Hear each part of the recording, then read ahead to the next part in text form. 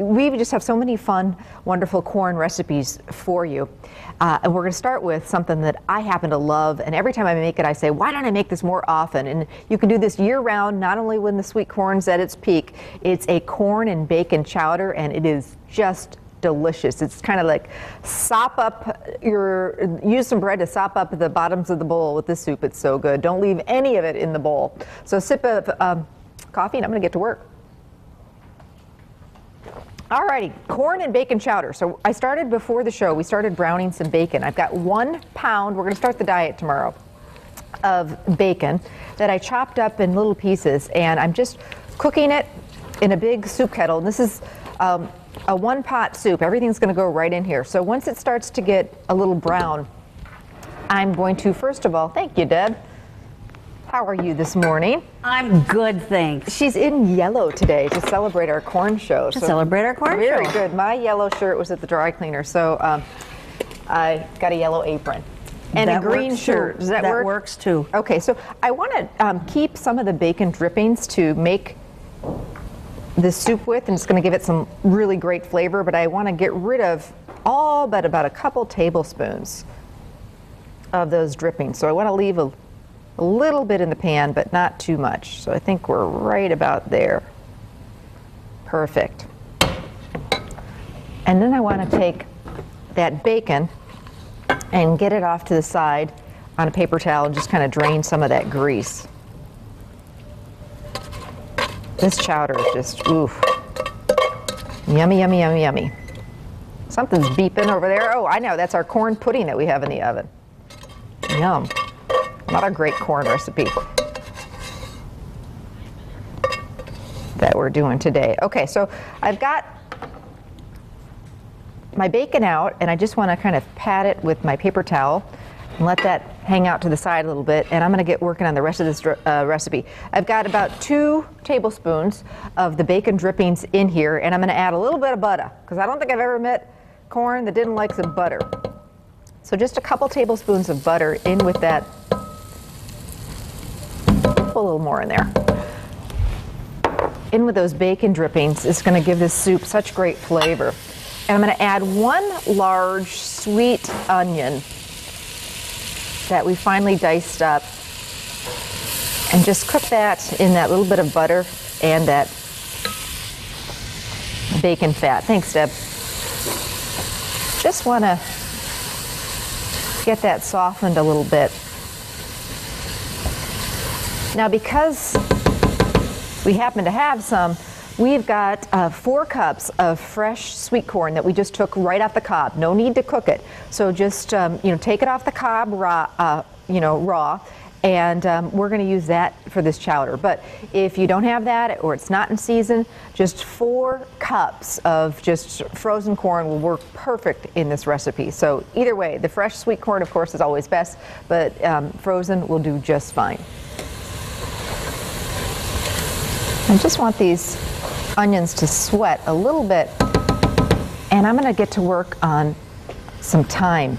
I'm using some fresh thyme in this recipe just because it's really got some nice flavor. But if you don't have fresh thyme on hand, dried thyme will work great. I'm going to do a couple teaspoons of it. It just smells so good. So when you're using fresh thyme, just basically, run your fingers down the opposite way to kind of get those leaves off. And then I'll just give it a rough chop. It just smells so good. And if you have any good corn recipes, hey, don't keep them a secret. Let me know about them. I think I'm going to do a little bit more corn, or thyme, I should say. Got corn on the brain today. Deb, are you a sweet corn person? I am. I love sweet corn, but I've not had any yet this year. Well, my goodness, you're going to have some today. So I'm looking forward to this chowder. It always takes this, sweet corn season always takes this good old time to get here, doesn't it? And then when it's here, it's like, oh. And it's such a short season, it just doesn't last very long. So then you have to wait again until next year. But that's why all the recipes we're doing today, you don't need to use the corn right off the cob. You're craving corn in the middle of winter, not a problem. Make a bowl of this big batch of this corn chowder, and you'll get your corn fix. Okay, so my onions are looking wonderful. I'm going to add my fresh thyme. It's really going to make this soup outstanding. And when you're making soups and stews, it's really important to kind of season as you go. My friend and chef Peter Kinsey is here with us this morning, and he's got a couple of great corn recipes up his sleeve, but he's the one who turned us on to this great tip that we use every single day. This is basically a great thing to keep just on, on the side of your stove, and when you're making soups or stews or just cooking dinner of any kind. This is a mixture, the perfect mixture of salt and pepper, and it's 1 cup of coarsely ground or just kosher salt is what I'm talking about. 1 cup of kosher salt and 1 tablespoon of coarsely ground black pepper. Perfect mixture together. Just keep it by your stovetop, and just makes cooking so much easier. You can just pick up a little and season as you go. Okay, now chowder. We're making a corn and bacon chowder, and chowder always has some sort of a potato in it. So I always am, me, looking for shortcuts all the time. And I was, always like a little bit of red pepper in my corn chowder. But this is a great way to have your red pepper and your potato already diced for you. Who wants to peel and dice all those potatoes? So this is just a bag of O'Brien potatoes, and I'm going to do 4 cups of the potatoes, and this has the onion, the green, and the red pepper right in there. What the heck, it's just about the whole bag, so in you go. So that's a whole bag of just O'Brien potatoes that we've let thaw just a little bit. Thanks, Deb. And I love to have bags of frozen potatoes on this, like this on hand, and then when you're making soups and stews like that, it's just not a big deal because you don't have to be hassling with the potatoes and things like that. Okay, I'm going to turn up the heat, and I'm going to add some chicken stock. The recipe calls for about 6 cups of chicken stock, but I'll start with 4, and I can always add a little bit more. So in goes my chicken stock. Also in goes my fresh corn on the cob. So again, this is 4 cups. I'm going to get that in there.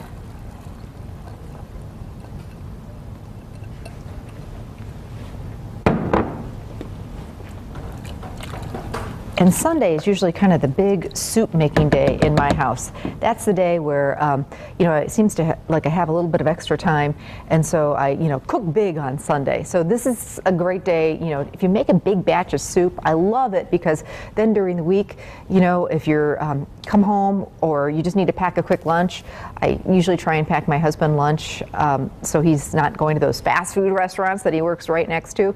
I can Sunday make a big batch of soup and load it in some containers and send him off to work with a little container of soup that he can microwave.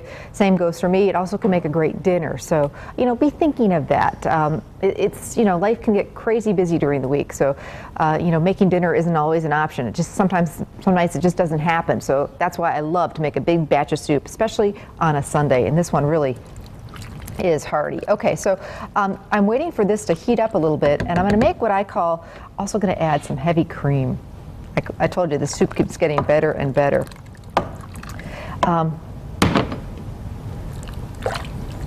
So I'm going to make something that's called a slurry, and that is basically we want to thicken this soup. And you notice I didn't do any flour in this soup. I really want this to, I want to be able to taste the corn and taste all the different components of this soup. So I've got some cold water, 6 tablespoons of cold water, and 6 tablespoons of cornstarch. So just equal parts. I'm just going to use a whisk, and this is going to help bind that soup together.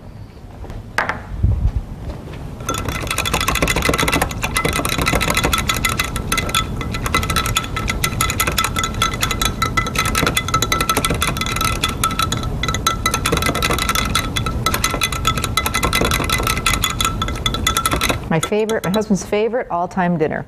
He asked for this for his birthday.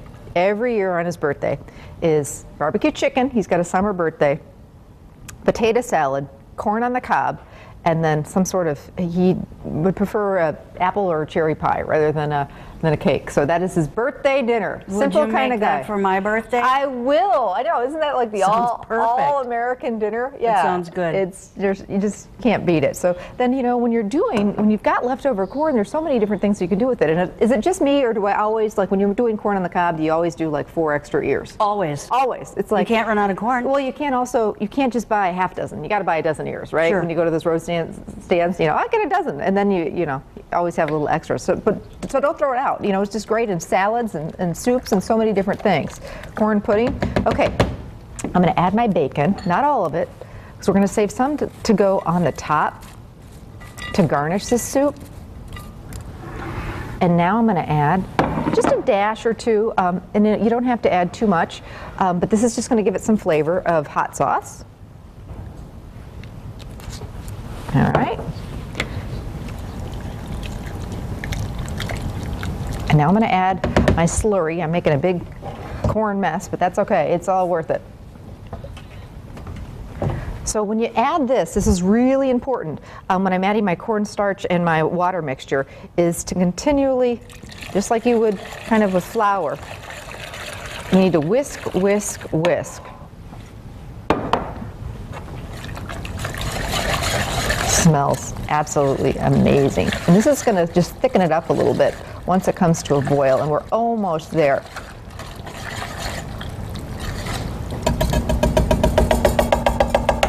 All right, I'm waiting for that to do its thing. I'm going to just top a little bit of parsley, or you could do fresh chives on top, would be wonderful. And it's really important these days, you know, everybody's always about wowing people or looking like a rock star. So, you know, if you notice when you go to the restaurants and you get a great bowl of soup, it's got a little bit of a fun garnish on it. So I try and do a little fun garnish at home when I'm doing soups and stews too, whether it just be, you know, if you're doing chili, doing, you know, the traditional chili fixings on top, sour cream and green onions, cilantro. But soups, I also like to think about what's in the soup, what would go well with the soup, and just have a little, you know, make it pretty.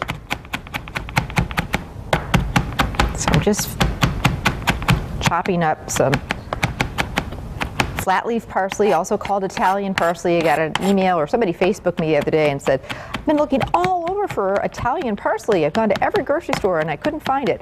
Well, it's one of those things that sometimes they call it flat leaf parsley. So it's either called Italian parsley or flat leaf parsley, but I guarantee you your grocery store has it. I was just at Festival yesterday and double checked, and they had it right there. So, okay.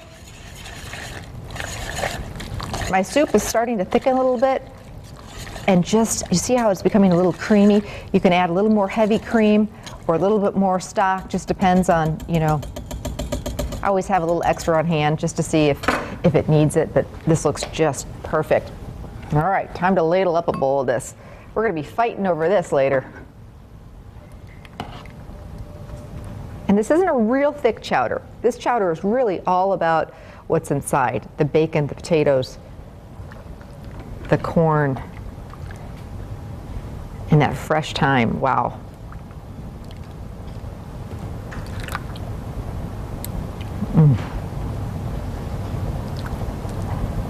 And those O'Brien potatoes just make this chowder really a pretty quick fix. All right. Serve it with a little bread to sop it right up. Throw a little bit of extra, that reserve crumbled bacon on top, because you can never have too much bacon, right? And then a little bit of parsley. And there you go. It's my bacon and corn chowder. This is lick the bowl good, I promise you. Recipes on our website. You can also pick this one up in any area, Festival Foods.